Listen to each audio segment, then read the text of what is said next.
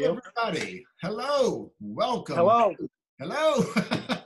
Welcome to Disabilities Redefined with Dr. Wagner. I am yours truly, Dr. Truett Wagner, and we are very early in the morning to catch our star guest today, Ben Lovell from the United Kingdom. Ben is an amputee. His Instagram name, which is doing amazing, is Just the One Leg. That is Just the One Leg. He was just featured in Amplitude magazine, which we're going to speak about a little bit later. Okay, now Ben, what I found to be very interesting about your story, and I've been doing research into the disabled population for quite some time now. Okay. And you are actually defying what the medical team told you. After my amputation in 2017, 12 months after my amputation, I got clotted to both legs again. One cleared up with heparin, which is like a blood thinner. The other one, I needed another bypass on my stump.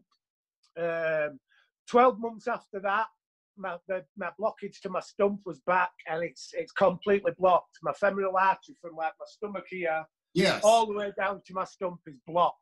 Yes. There is blood getting in there through little blood vessels, but hardly any blood, if you know what I mean. So I was told that this was in 2018, I was told that my stump probably had about 6 months left before it would die. So I just started working out as a way to push blood, and also for my mental health. And 14 months later, I've still got my stump and I'm still going. Yes, that was. and you know what, Ben? I didn't know if that was still the case today, because I started doing homework for you. You're all over. You've done a lot of articles. You're all over the internet, and I was trying to find the latest article just to find out exactly. But now I understand that you actually, everything has remained the same, and you've kept everything intact since your first operation. Yeah. It is painful when I wear my leg, obviously, because there's not enough blood getting in it. So when you work out or when you walk or anything like that, you automatically push blood into your muscles. Obviously, with mine, so the more I wear my leg, the more painful it gets. But it beats the pain beats not wearing it, because that's the only time I feel disabled, is when I can't put my leg on. Right. Okay, but now there's one photograph of you getting back to your blood circulation. Widely, just about every article, this one photograph, you have your one foot is almost completely white, and the other foot is like a natural color. Right. So basically, it all started in 2017, in March 2017. I started with cramp in my calf. I went to see the doctors. They told me I had sciatica. So I don't know how it works in the States, but I got a sick note for work. So they just write you a sick note so you don't have to go to work. Right. This went on for about 4 months, just saying that I had sciatica. And then on the 30th of July, that's the photo that you've seen, I got rushed into a hospital to a vascular consultant and check to see if I had any pulses left in my foot. Unfortunately, there were no pulses left in my foot. Now, you've 4 to 6 hours to save someone's leg when it gets to that state. I was sent home from hospital for 7 weeks. So by the time they got me back into hospital, there were absolutely no chance of saving my leg, unfortunately. So it could have been prevented. It could have been prevented. Yes, I had no reason. That's because that kept coming up. Every article you would say they thought it was sciatica, and it was. Well, okay. So what? So I've had that to deal with, obviously, as well. Yeah. that was always a question. So thank you for clearing that up. Yeah, no problem. But now, Ben, listen, you've been through a lot. Okay. The fact that you can kind of semi-joke about it is absolutely a wonderful thing. You're in excellent shape. You also have a YouTube channel. We want to throw that out there. Yep. doing weights. You have some cute little toilet roll thing going on one of your videos. Yeah, that was it was actually, I don't know if you've seen it over there. I did. It was the toilet roll challenge. Yes, I saw it. Yes. Only I did it without my leg on, so I didn't even do one kick up. I think half the world saw it then. Okay, so. But now listen, you have a very good attitude, and I want to read a quote that you just stated in this Amplitude magazine article. Yep. And you state, when you come out of the storm, you won't be the same person that you went into the storm with. That is what the storm's all about. 100%. Yes. 100%. When something like this happens, you have two choices. You can sit and wallow and think, why me? Or you can get up and say, try me. And that's exactly what I do. Yes. And well, not only are you doing that, but you're also helping other people.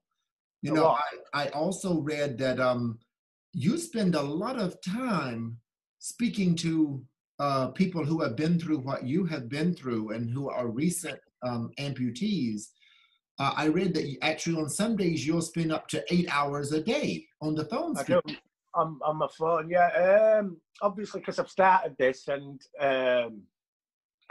my Instagram's got better and better as it's gone on. I've just found that there's a lot of people started messaging me. So I had, say, new amputees messaging me, wives of husbands that are about to be amputated, partners, or kids' parents were messaging me and stuff like that. And I really do try to answer every message that I get, because I do know how hard it is, especially at the beginning, for the first 12 months. You know, you try to realise just where your life's going to go from this. You know, I honestly, when I had my leg off, I honestly thought that was it, life over, and it was game over. But there's nobody in the hospitals. I'm trying to start something in the UK as well, where I'm trying to put amputees in hospital, because I believe when you lose your leg and someone comes round and the physios come round and they're all talking to you, telling you you're having a good day, or they don't understand.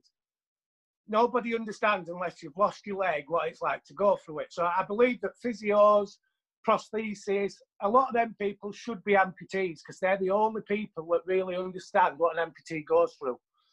You know, Ben, was there one factor, was there one moment that you really said, enough, you know, I've just got to pull myself up and make the best of this?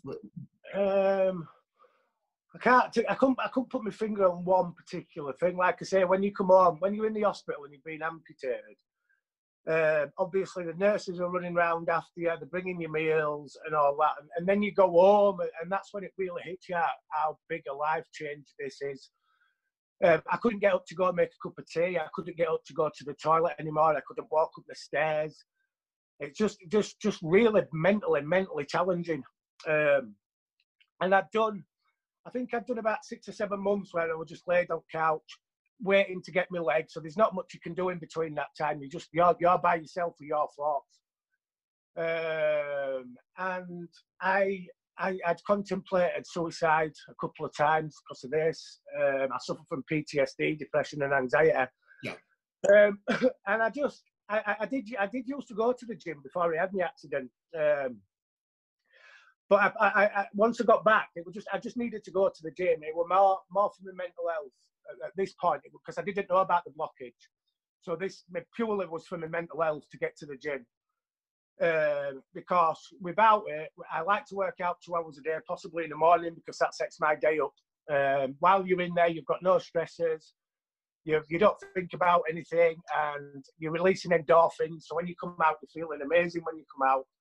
And that was how it started for me. My mental health, I was sick and tired of feeling down and depressed, and I just needed to give myself a kick up ass. Sorry.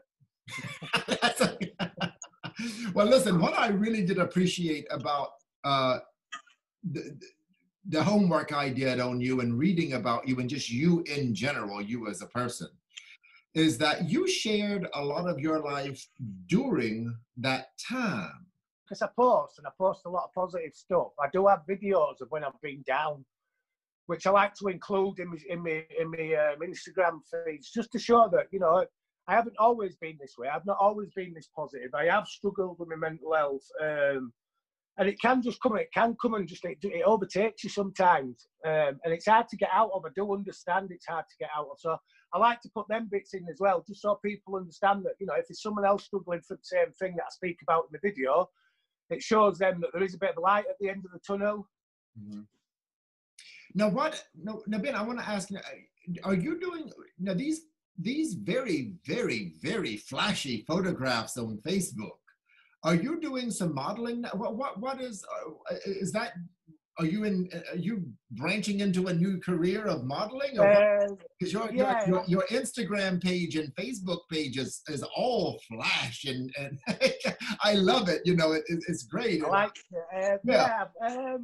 During lockdown, I thought I wanted to try something new, so I wanted to get into photography. Oh, okay. I had nothing to do, so apart from working out in the house, I just wanted to learn about photography. So obviously, you've seen my photos. Oh, it's hard work. It's hard work trying to be the photographer and the model at the same time. But yeah, I'm starting to get a few modeling jobs from it and stuff like that. So yeah, it's all good. Well, I think you should pursue it. It's all the best to you. Final question. I've had such a good time talking to you, but our time for air date is okay. They only allow a certain number of minutes for us to put on each show. Right. What advice do you have, Ben? You've been so helpful and just a great message, but any one specific bit of advice that you could give? If it's for amputees, I'd just say stay strong and trust the process. It can be slow, but just trust it and just stay positive. There's no positive situation comes out of negative thoughts. So if you think positive, your life's going to be positive. That's the only way I can see stuff. You know, if every time you're looking at, oh God, I can't do something because my leg's sore or this or that, then you're never going to do out in life, are you? So just stay positive. While I am on the phone to you, I just want to put a little plug in for my new venture that I've got going on, if that's okay. Oh no, please, yes. Right. So I've teamed up with a retreat company in Tenerife in the Canary Islands. So they run a fitness and well-being boot camp.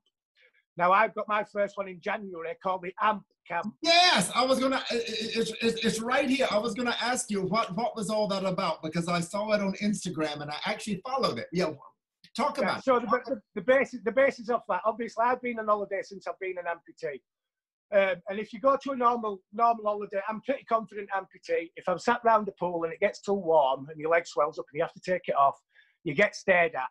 You do get stared at a lot. Now, I'm not too bad with that, but I can imagine there's a lot of other amputees that aren't very comfortable with that.